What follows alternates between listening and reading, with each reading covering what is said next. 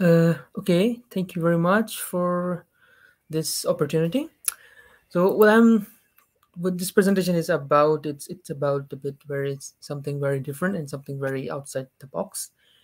So what I'm trying to do in past year that to understand how we can define spatial data quality specifically for OpenStreetMap, because there are a lot of definitions that are quite authoritative, and they cannot be, sometimes they cannot be really useful for OpenStreetMap, specifically for the data in the global south, and there's this data inequality in the global south as well. That's also one of the reasons that is there is a data inequality with respect to OpenStreetMap. And yeah, so let's go through some definitions that was already there by ISO and TC 211.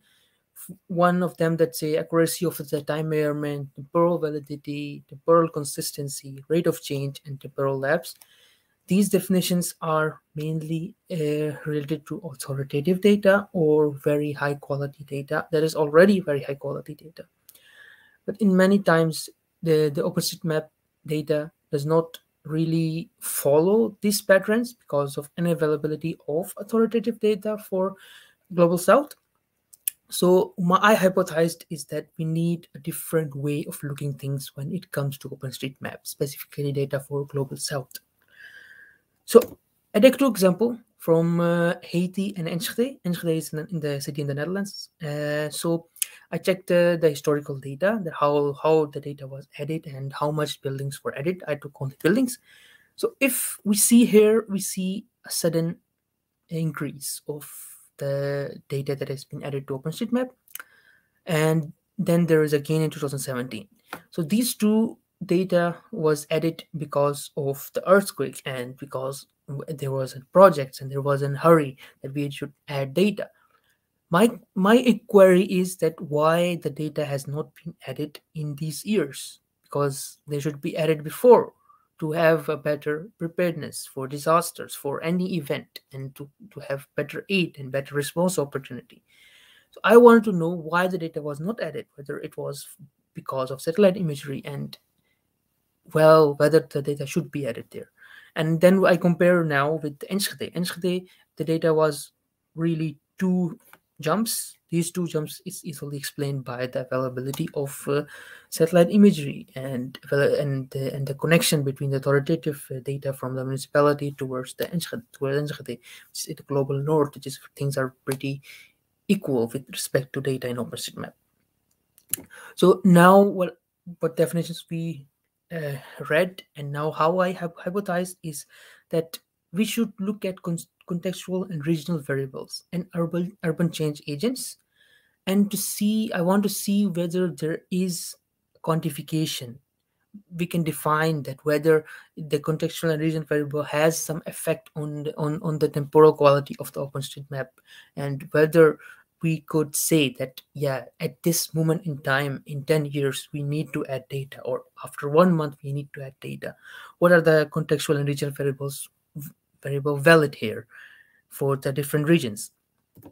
So to put into words, to constitute OSM data as analysis ready, which is that at certain moment in time we can do certain analysis, for example risk mapping. I think it's important to consider these change agents and contextual and regional variables that governs the change in the region. So what I'm trying to do is to connect the different urban contexts with the spatial data quality, whether there is there is a relationship, or is it realistic, a relationship would be a realistic relationship or not. So this is a really a small part of a bigger research vision that I am envisioning, which is called OSM Utopia, and where I am trying to basically understand that different regional urban changes and different regional contexts have relationship with spatial data quality or not, and how much and to what extent, and to which inductive questions we could really ask. And I would be also presenting in FOSS4G Netherlands, and to dig deep into that.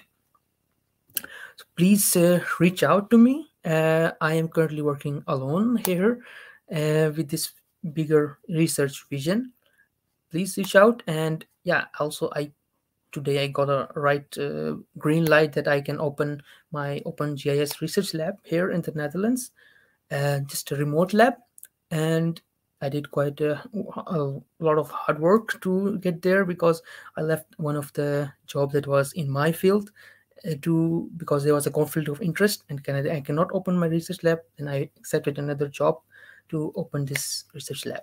So thank you very much for listening, and I hope you have a nice evening rest. Thank you. If you have a question, please reach out. I would really like that. Thank you.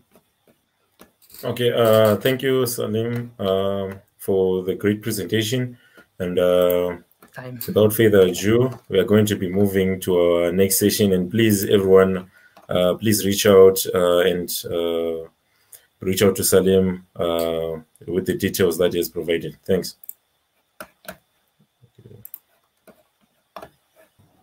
Okay. In our next section, we are joined by Alina Bloom, who's going to be talking about the open source seagrass and blue carbon mapping in support of the national